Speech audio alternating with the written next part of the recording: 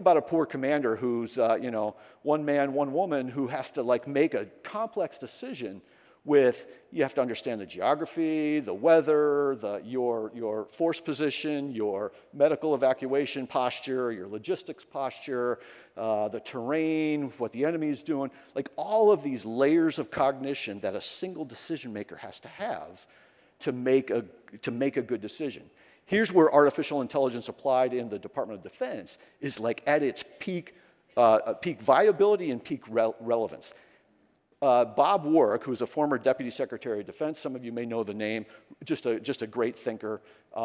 he coined the term eyeglasses for the mind.